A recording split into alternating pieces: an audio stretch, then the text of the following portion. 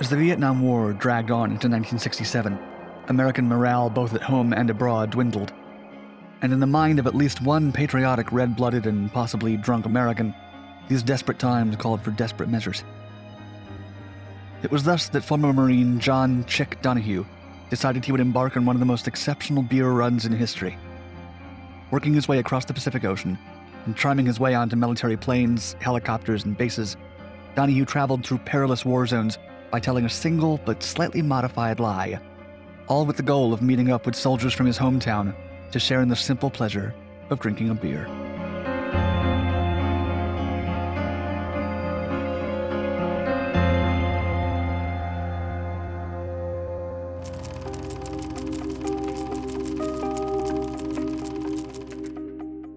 Donohue, known in the community as Chick, grew up in the 1960s in Inwood, a primarily Irish-American neighborhood in New York City that was packed with pubs and bars. After the U.S. intervened in the Vietnam War, Donohue claimed he found himself attending over 20 military funerals. The deceased were all young men from his hometown. At the same time, anti-war sentiment was on the rise. By the end of 1967, 40,000 young men were being drafted per month.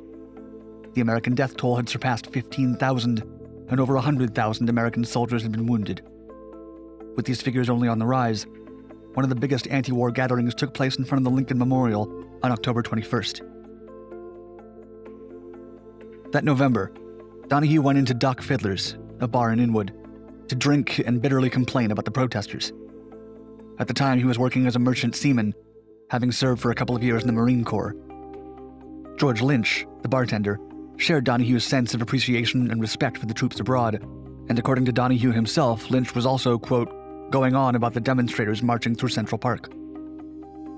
It was in the middle of this diatribe that the bartender was struck by an idea, reportedly asking Donohue if he could borrow his seaman's papers, telling him that someone should go to Vietnam to buy the Inwood soldiers a beer.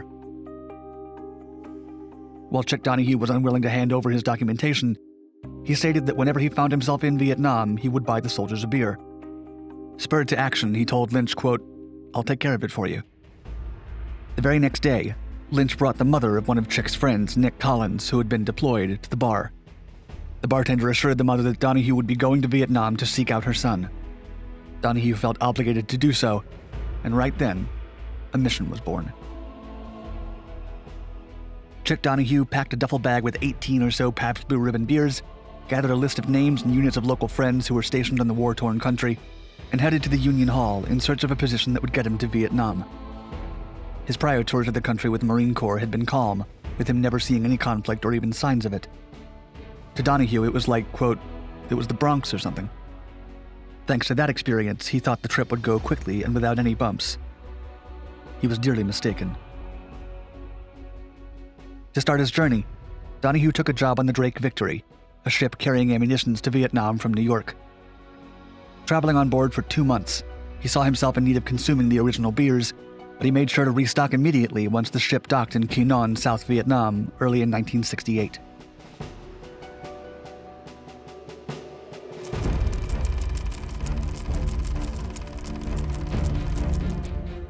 Shortly after his arrival, American military police officers were sent to inspect the Drake Victory. Donohue recognized the unit insignia and realized that they came from the 127th Military Police Company. Who else was part of that unit? None other than Nick Collins, whose mother he had sat in front of at Doc Fiddler's a couple of months earlier. Chick quickly came up with a lie that he believed would take him to his friend. He claimed to be Collins' stepbrother, and that he had traveled all that way because their mother had passed. Astoundingly, it worked. Upon being summoned, Collins later recalled, quote, "I'm looking over their ship, and the next thing is I see Chickie Donohue. I said, 'What the hell are you doing here?' He says, 'I came to see you.'" Donohue shared a beer with his friend, who was both shocked and glad to see him. That same night, they went out for drinks at a bar, where the second happy coincidence took place. A Texan man at the bar, who Donohue spotted by the patch on his shoulder, was part of the 1st Air Cavalry Division. It turned out that another friend on his list just so happened to be part of that division too. He brought out the same sob story that had gotten into Collins, replacing the phantom stepbrother with the identity of the second friend. The Texan agreed to bring him along to Quang Tri, and Chick was on his way to the second stop on his beer run the very next morning.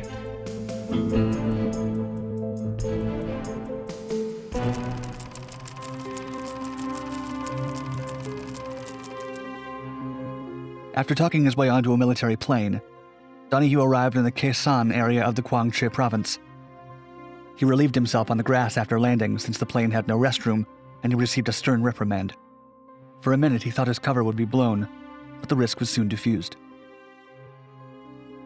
It was particularly important to Donohue that he meet up with his next friend, Rick Duggan, since they had lived in the same Manhattan building when growing up. Their childhood friendship had survived literal war and needed to be celebrated with a beer. Donohue chose to tell a sergeant the truth about his visit, since he got a positive vibe from him. The sergeant was impressed with Chick's determination to get a beer in Rick Duggan's hand and called Duggan by the radio. When Duggan arrived at the landing site, he took Donohue with him and even dressed him in camouflage temporarily, afraid that his civilian clothes might put him at risk. They shared a pleasant evening drinking with Duggan's military companions.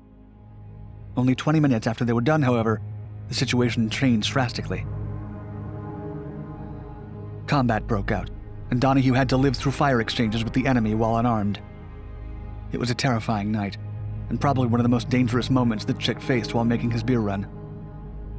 Thankfully, both Rick Duggan, who had survived the war to later become a New York City police lieutenant, and Chick Donohue came out of the incident unscathed.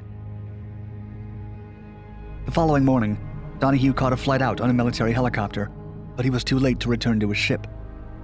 Instead, he visited his friend Nick Collins once more, who helped him hitch yet another flight, this time towards Saigon.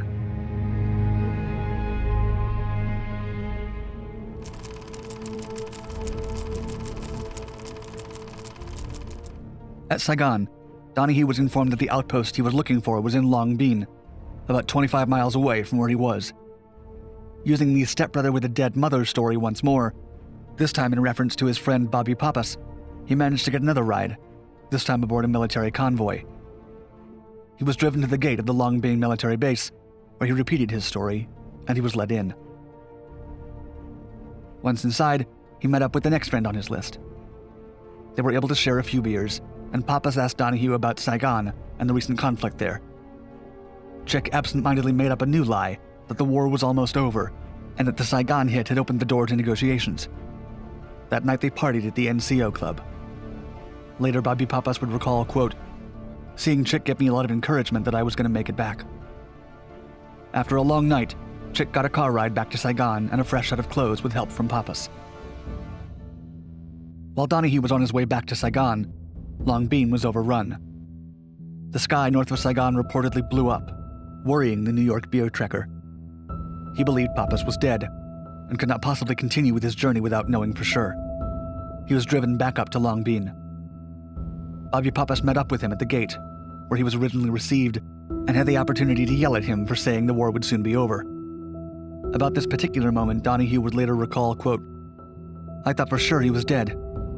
Here he was calling me every rotten name in the book. It just made me happy." They shared a few more drinks, and then Pappas ensured that Donohue made it back to Saigon. With arguably the most dangerous and greatest beer run ever completed, John Chick Donohue headed back home to Inwood.